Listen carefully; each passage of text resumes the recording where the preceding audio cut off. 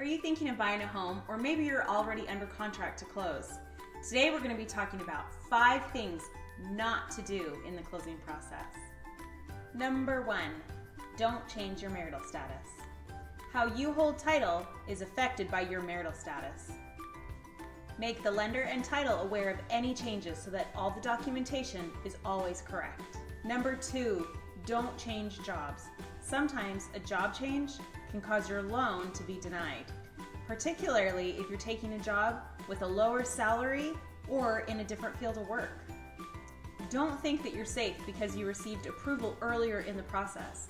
Sometimes your lender is going to call your employer right before closing just to re-verify your employment. Number 3, don't switch banks or move your money to another institution. Once it's been verified by a lender, your money should stay there until funding.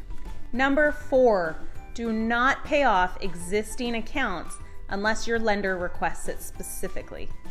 If your loan officer advises you to pay certain bills just to qualify for the loan, go ahead and take that advice. Otherwise, leave your accounts alone until escrow closes. And last, number 5, do not make any large purchases. A major purchase that requires a withdrawal from your funds or increase your debt can result in you not qualifying for a loan. No new car, no mattress, no refrigerator, even if it's for your new house. Once you've closed on your new home, feel free to spend away, transfer your money, and do what you will, but just wait until it funds and closes. Thanks so much for listening.